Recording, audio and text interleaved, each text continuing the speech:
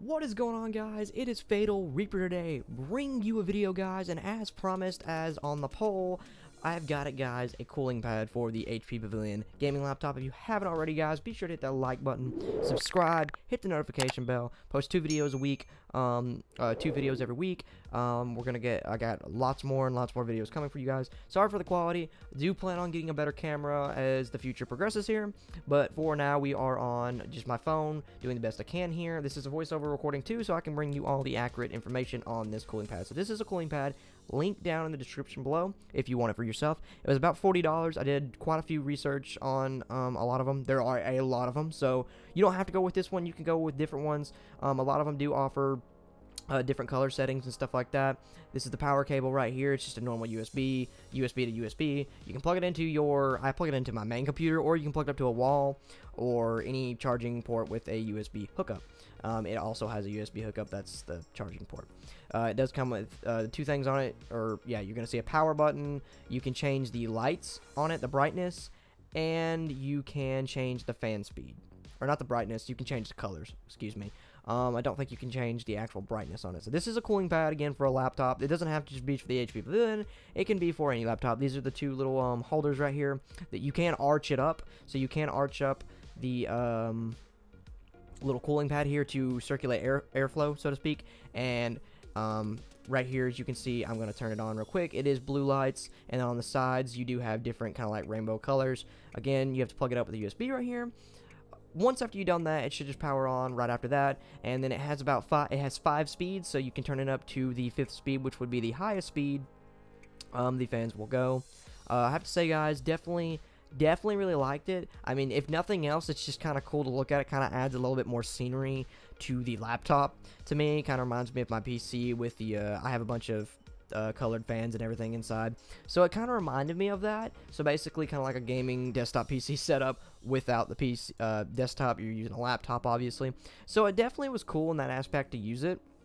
You can arch it up, and it has a little stand right here that you can choose which levels you want to, so it kind of arched up. I do keep it flat for this video just for purposes so you guys can see.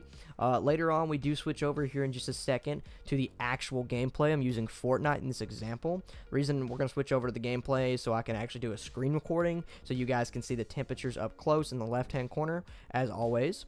This is with the laptop turned on real quick so you guys can see it. I promise you guys the video was recorded right after this video, so right after it switches over here, it was literally me launching Fortnite here at the end of this little segment here, and then we jump right into the video on Fortnite. But this is the little settings you have down here. This is the laptop sitting on it, of course, and everything like that. And I do launch Fortnite here in just a moment. I do have to say, overall, the speeds I was the temperatures, excuse me, I was very pleased with. So, if Fortnite will launch, took a second, and there we go. We got Fortnite launched, and guys, this is the next segment of the video where you're going to see me just playing the gameplay. So now we're on the Fortnite here with we are still on the cooling pad for the HP Pavilion that I bought.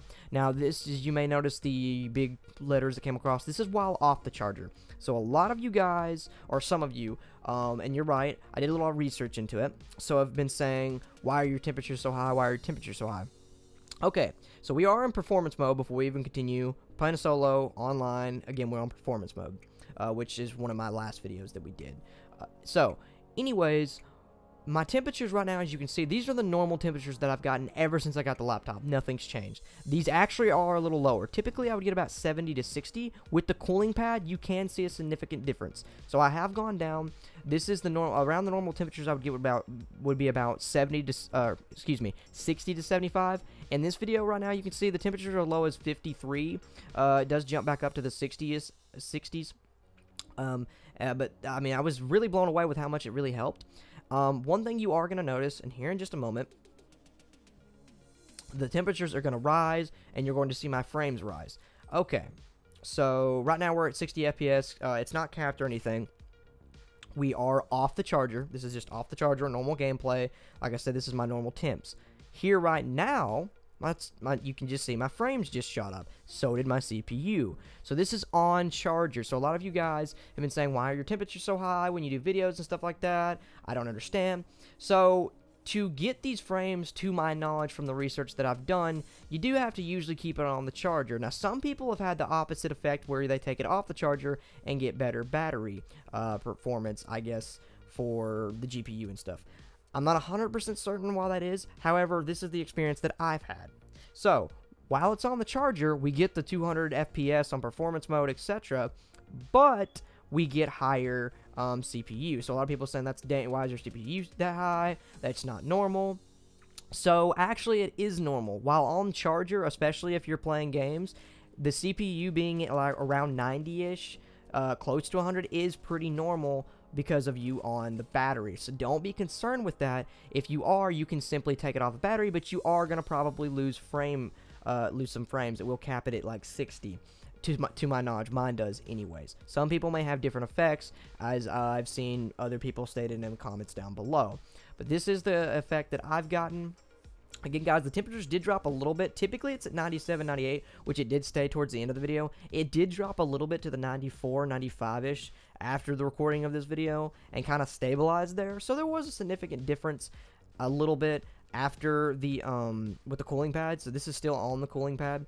But again, guys, this is kind of the cooling pad definitely lowers the temperatures. So if you're looking to get one, they're pretty inexpensive. I got mine for $30 to $40. Description down below if you guys want to get the same one. Really cool and nifty to use.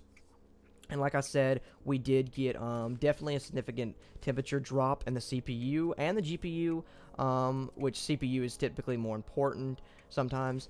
And we did get a big drop when we're not on the charger. But for those wondering why the temperature is so high, that would be because it's on the charger. Guys, again, be sure to hit that like button and subscribe, and I'll see you in the next video. Thanks for watching.